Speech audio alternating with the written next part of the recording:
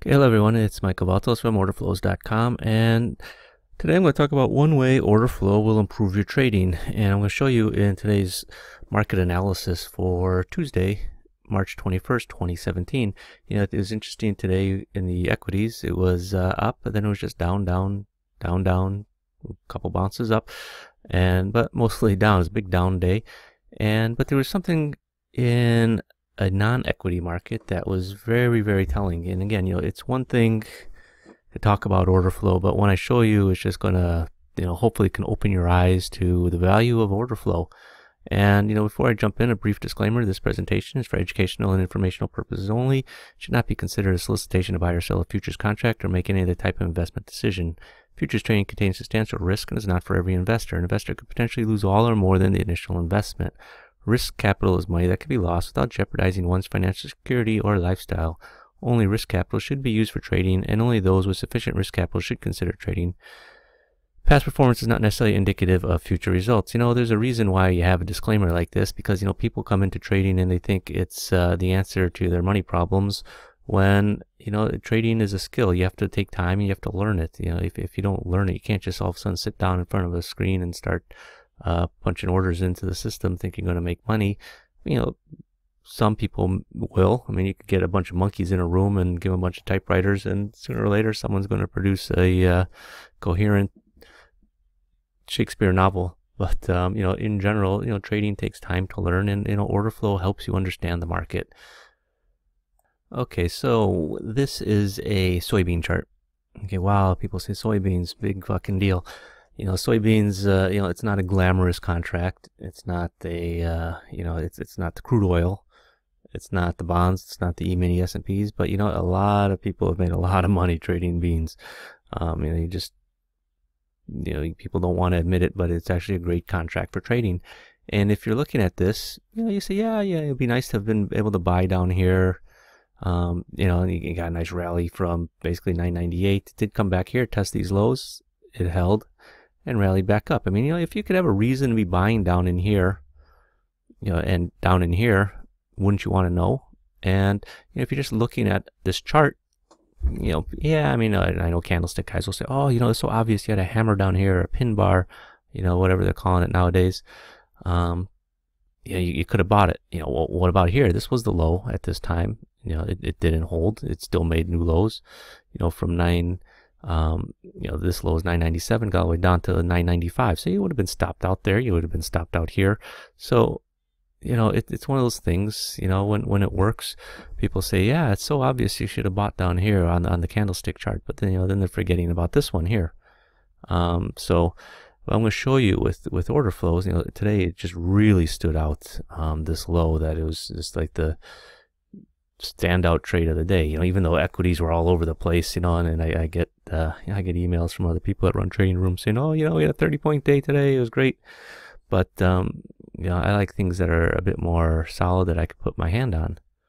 Okay, so this is the order flow chart in the soybeans at that time, at the low. And what do you see at this low? Okay, so this was the first hammer that failed. Okay, then you had the one down here. You got a few things going on down here.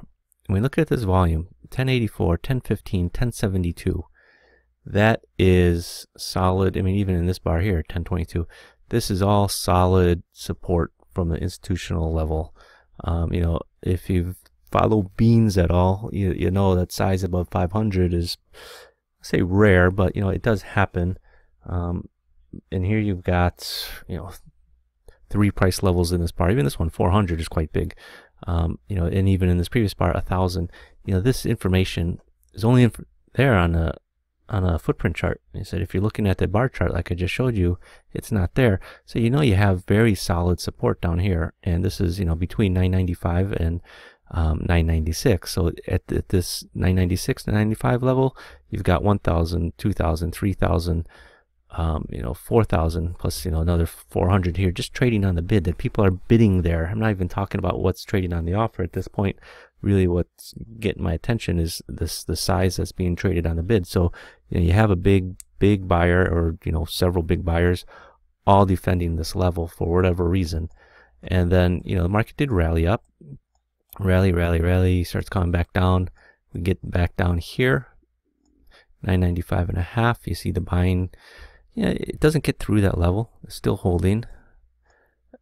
Even down here, you got this selling imbalance right here at the low, point of control on this bar right at the low. And then it's just, just straight up, straight up, straight up, all the way, all the way up to the highs of the day. So I mean, that was, we're only at, let's just start at 1003, just straight up, aggressive buying, all of these deltas all positive. This was, and then you got up here, then you start, it starts changing up here, negative deltas. But from, 996 all the way up to 1008, what is that? 96 to 1008, it's 12 cents.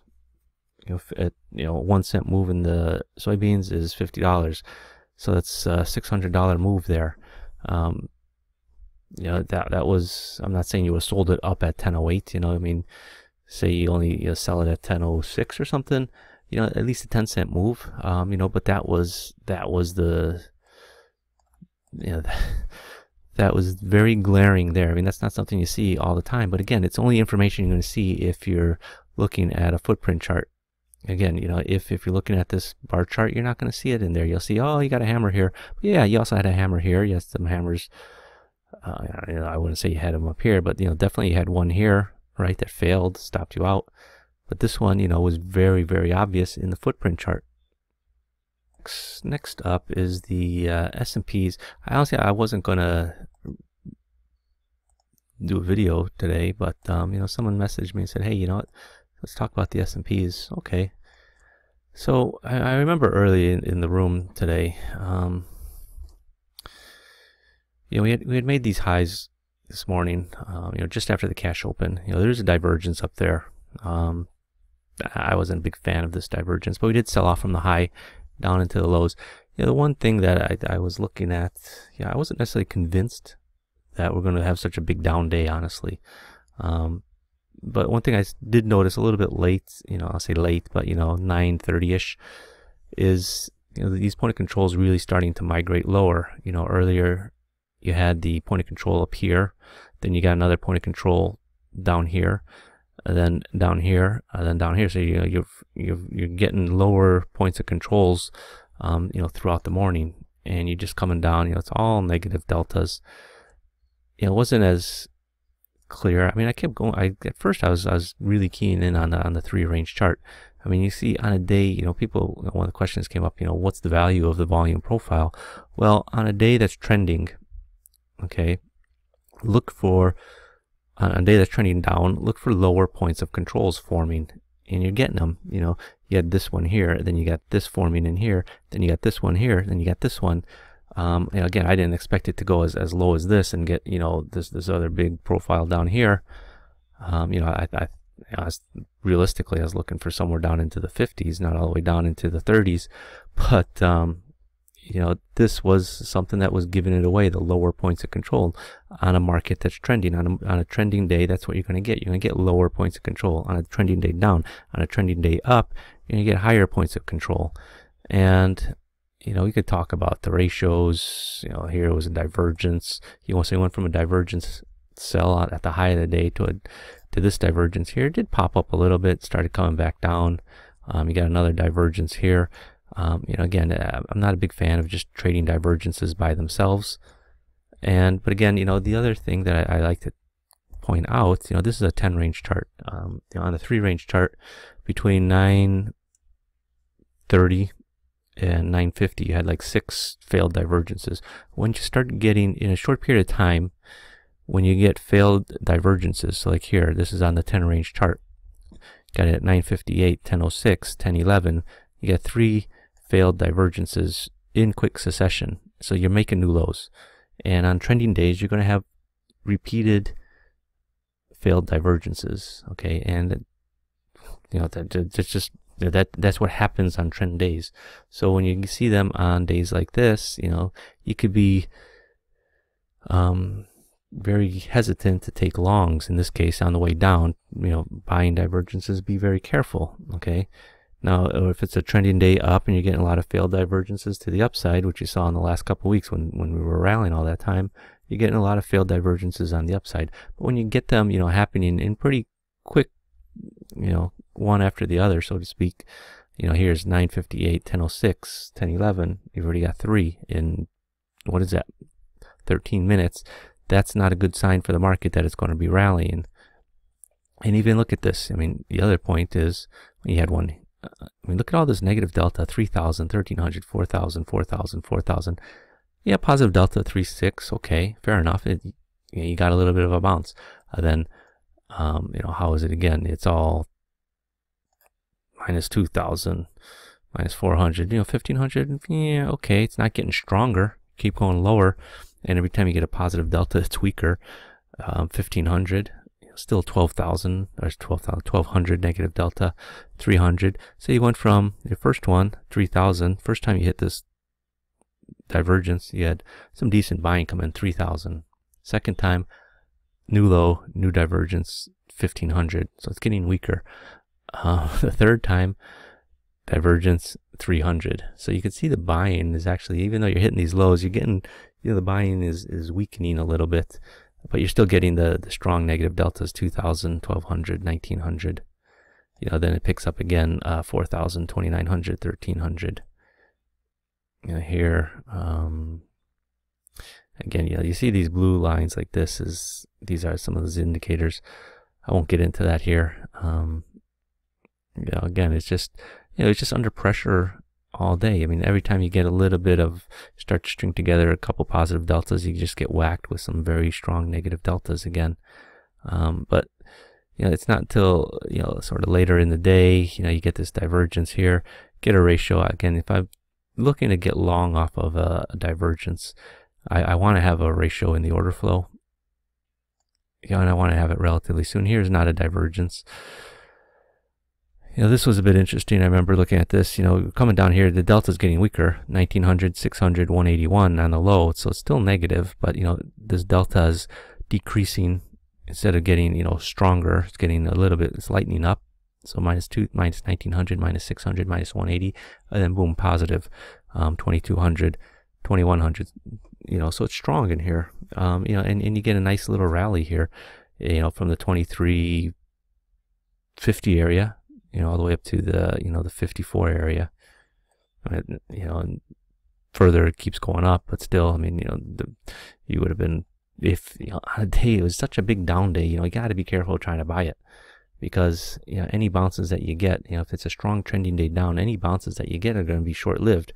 Don't think you can get a 10-point bounce off a low where there's just immense selling going on. You'll get a little bit of a bounce, but not much. And you just have, other divergences. So here you have a divergence, and you got a ratio afterwards, a ratio that I like. You got 1, 2 coming in. Again, you're getting some strong deltas here. Well, this is a 400, but this one's strong, 22,400, 2,900, 3,000. Really, at this point, I was looking at this, and this is a 10 range chart, and this gives you an idea how fast this market's moving. 1 minute between these two bars, 2 minutes between this one is 8 minutes. I was expecting more of a bounce a little quicker, as it took a little bit of a while to get up to here. So this is from the 45.5 area up to the almost the 50 area. It's like 49, before it starts to sort of peter out again, and then just sort of goes sideways, and you get that late sell-off going down into the close. I mean, we're under so much pressure today. I didn't expect to see us get any sort of rally going into the close. I mean, everybody had a very negative outlook on the market. Yeah, I'll pull up the 3 range real quick, because on the 3 range, I remember talking about this in the room this morning. I was a little bit late to the party on picking this up, actually, but just going back here, I think it was around here. It was this, what time was that? Somewhere in here. Well, there was a couple things. Okay, so first, talk about this. This is 916. You have a divergence here. Okay. You have one divergence here. So I remember I was looking at this 3 range. So it's 916 the first one, 925 the second one here, another divergence that fails. 927. So within 10 minutes, 11 minutes, you so far have had 3 failed divergences, which to me is usually a sign. Pay attention. If we make new lows, we can go lower here. I don't want to say 3 is the number, but you know what? After 3, it's really got my attention that it's probably going to start failing. And then here you get 1 fails. Sorry, new low here. You got another divergence. So 928. So from 916 to 928, you got 4 already. So at that point, it's like, hey, stick a fork in this market. It's going lower. It's done. And you're just taking out the lows with selling imbalances again, which is a sign that we're going to go lower. So at 930, you got another divergence. At this price, it's 23.61 and a quarter. Again, we do rally up here from 61 and a quarter all the way up to 64 and a quarter. And you just sort of go sideways, hanging around, and it's not. That's at what time is that? 9:30. It takes from 9:30. I remember I was looking at it. I didn't realize that those failed divergences because I remember I was talking about some other stuff. But by the time I realized it was around 9:40 or something, it's a bit long for me to. 20 minutes. It's not till 9:53 that you start making these new lows here. And once you do that, 9:54, 9:55, we're trading 57. On the volume profile, well, it's hard to see here because we've got such big volume down there. But we had put in this new level here. I was looking for a new level to be forming down in here. We got through this level and actually put it in a bit lower than I was expecting. I was expecting around the 58, 59 level. But we started putting in that volume down here at 55 and a quarter.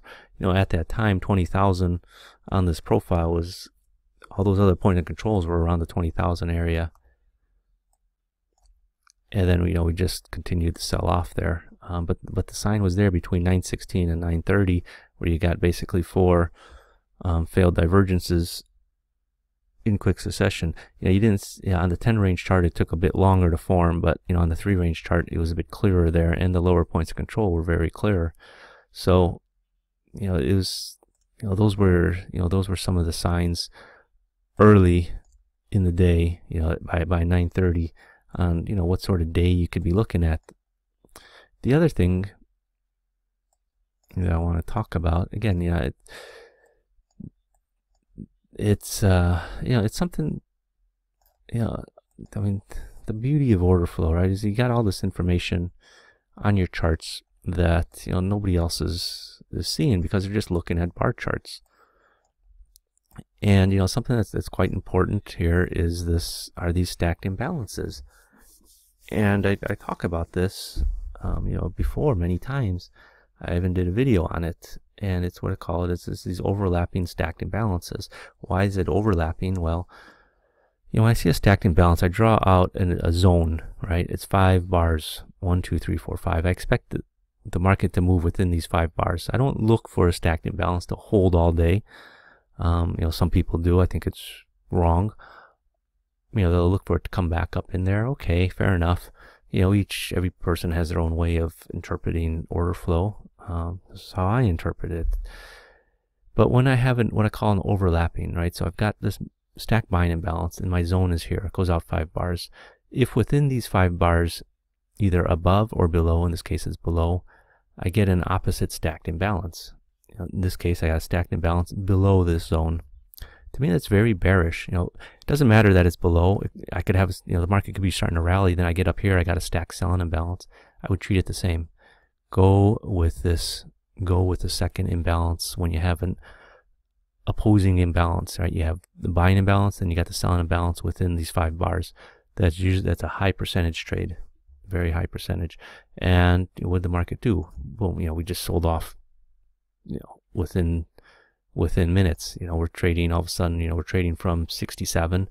Next thing you know, we're trading all the way down at 63, 64, 63 and a half down here. 63 and a half, 64. And that's from, what time is this? 9:25. Within to 9:27. That's 2.5 minutes that you just sold off. 4 points. And I'm not even talking about, you know, the rest of this move down, but that was something that was also very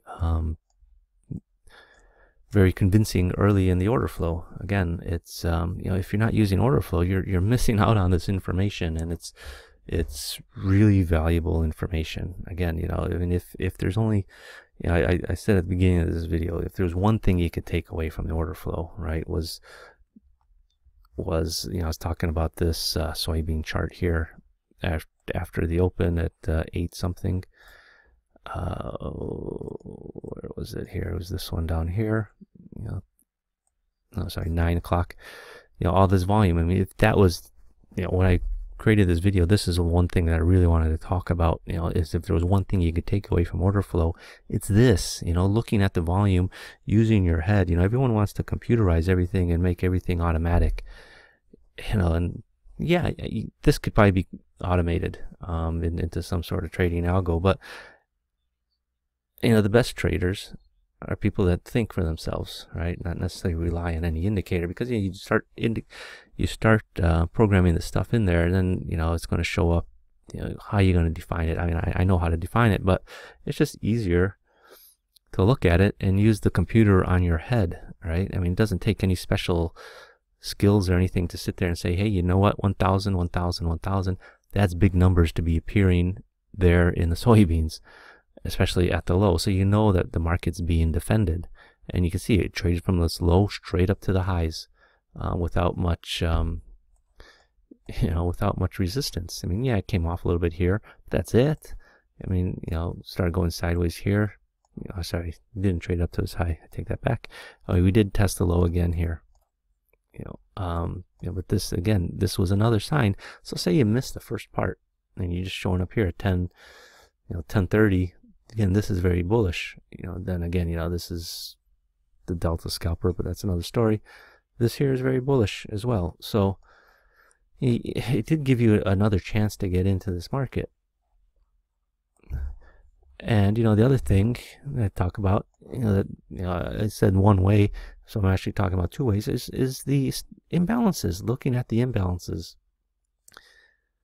You know, this information is there, is available. It's not like some secret information that they're hiding from you. You just have to have the right software that analyzes the order flow that's coming into the market. Simple. So, you know, the next thing that I want to talk about real quick is, you know, one or two indicators. Okay, so this indicator, this is the volatiles transition. It's an indicator. I'm just going to show you some, you know, no signals earlier. You know, I opened my charts this morning in here, so it reads the order flow as it comes in, so it's not going to show up on past charts. But this morning, again, you know, pretty uneventful morning in the Dow. I'm just sitting there watching it. Got a buy signal here. Okay, you know, this day was a very volatile day.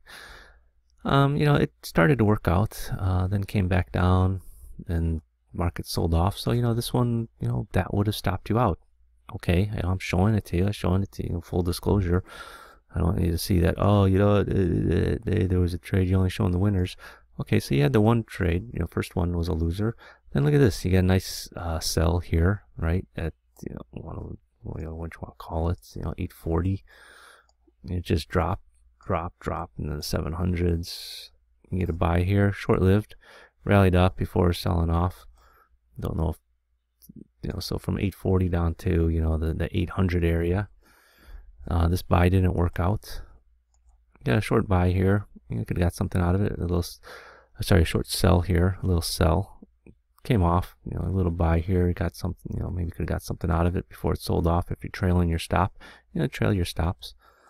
There was no signal there. This buy started to work out. That would have stopped you out. So, you know, you had, you know, one nice winner. You've had about 2 or 3, you know, stop outs. Okay, fair enough.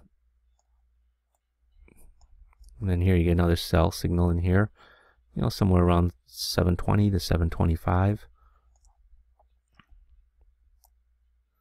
Yeah, it does come back up to 730. Yeah, I mean, I don't know if you're trailing your stop, would have you been stopped out somewhere in here with a small profit? Yeah, maybe.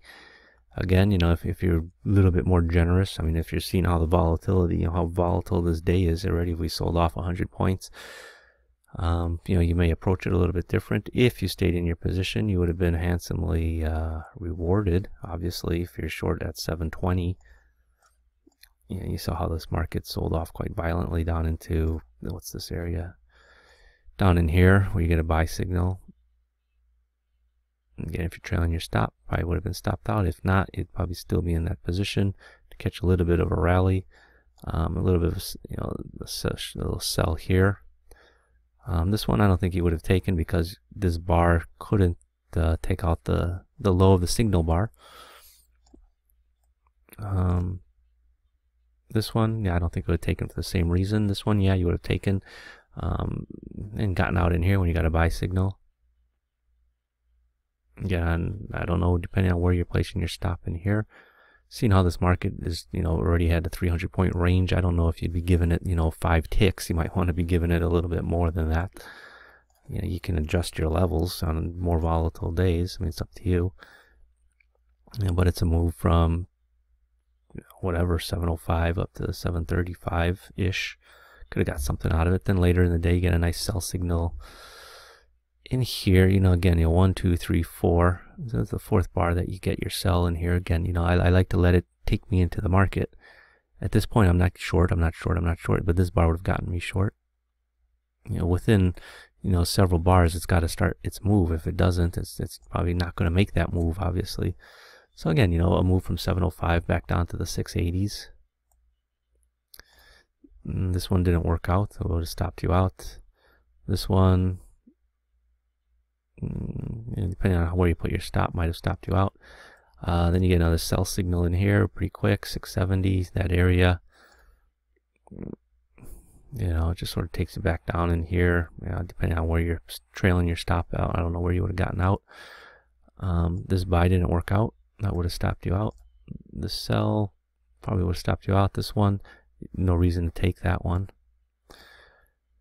Same reason here, no reason to take it. It doesn't start selling off until how many bars later. This one, yeah, you definitely would have gotten in. Could have got something out of this move.